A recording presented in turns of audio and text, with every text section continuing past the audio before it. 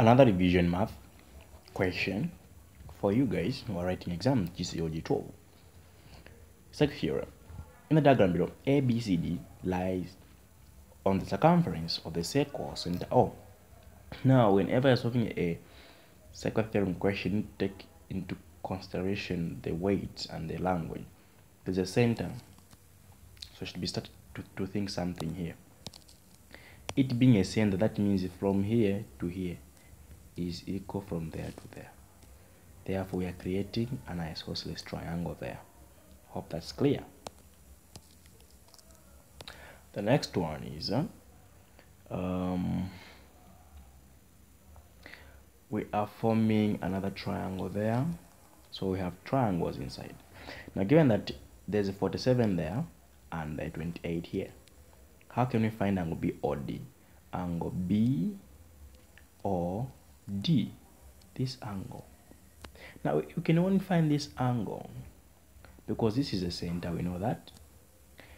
And we know there's a principle or a circle theorem which states that the angle at the center is twice the angle at the circumference. So the angle at the circumference is there.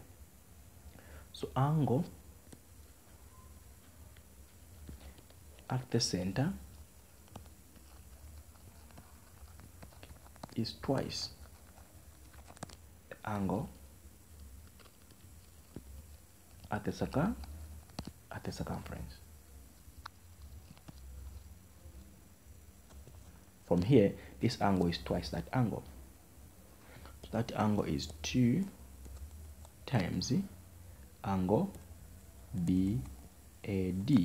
This will be 2 times 47 degrees, and this will give us 94 degrees.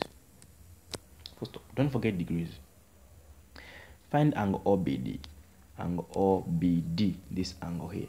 Now, I said in the first place that this is a center. Because a center, this line is equal to that line. That means this angle and this angle, they are also equal.